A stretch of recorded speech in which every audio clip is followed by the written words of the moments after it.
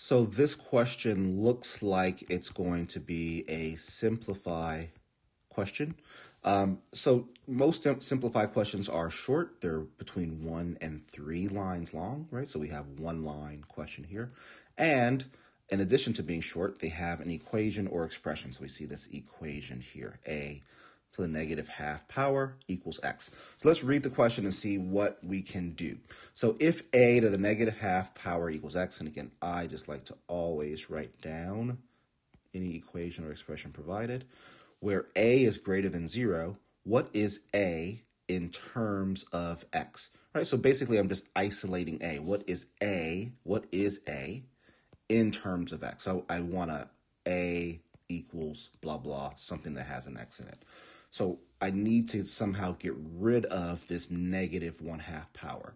So what I'm going to do is I'm going to simplify this and realize that a negative power just means that we have the reciprocal here. So a to the negative 1/2 is the same as 1 over a to the positive half. So that'll be my first step. And then half power is the same as the square root. So I'm going to say this is the same as 1 over the square root of a equals x. And now I want to get a by itself, so I'm going to multiply both sides of this equation by square root a, because I don't want a in the denominator here. So now I'm left with 1 equals x root a.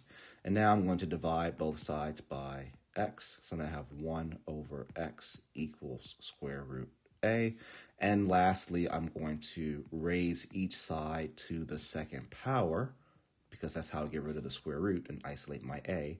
So now I'd have 1 over x squared, right? Because 1 squared, this squared here impacts the 1, but 1 squared is equal to 1, and it impacts the x. X squared is equal to x squared.